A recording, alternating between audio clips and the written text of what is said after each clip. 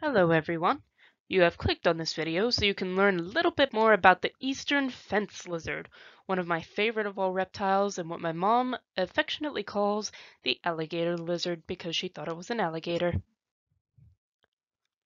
So the range of the eastern fence lizard is quite extensive. It goes along the east coast of the United States and into the central US, as well as into northern Mexico. It is also a species of least concern on the IUCN Red List. As far as habitat goes, the eastern fence lizard is a bit of a generalist. It likes shrublands, grasslands, and also the edge of pine or hardwood forests. They can be found under wood piles, logs, near rocks, or wherever else they can find protection during the evening hours. When it comes to identification, they vary in color geographically, but are usually some combination of gray, brown, or rust, and they also have distinctive dark lines across their backs and down their tails. Males are distinctive as they have a blue patch either on their belly or on their throat during the mating season. As far as a few facts about their life history, their mating season begins in April. One of the mating displays for the males is flashing their blue patches to attract females. They also have anal glands that secrete a pheromone during and after the breeding season. To attract females and to ward off other suitors, males do head bob displays, push-ups, and puff themselves up to make themselves seem larger. Head bobs and push-ups are done in about 4 to 5 second intervals, and they're really a hit with the ladies.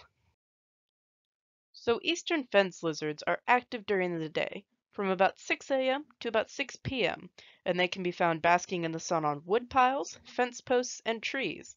During the summer, they like to use tree trunks and branches instead of rocks, as it allows them to stay cool in the hot weather. Now, they are not harmful to people. They're actually really good because they eat spiders and other pest insects. However, if you do harass them, they will on occasion bite you.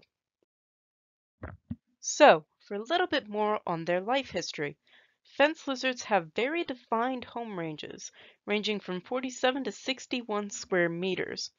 During years when food is plentiful, their home range increases.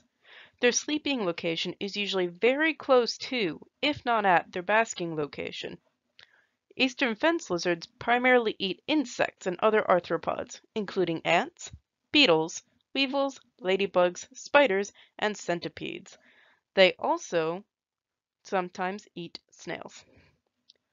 As far as their lifespan, researchers believe that they can live for more than 5 years.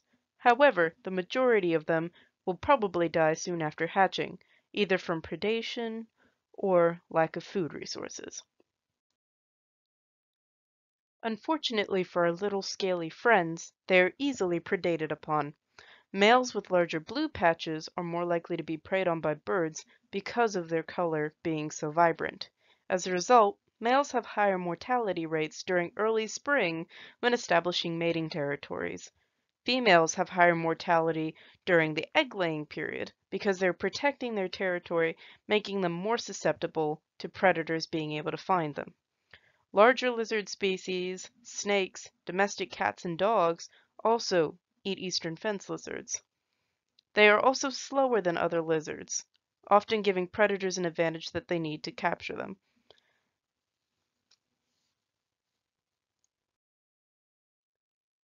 Well, this was just a quick overview on the eastern fence lizard.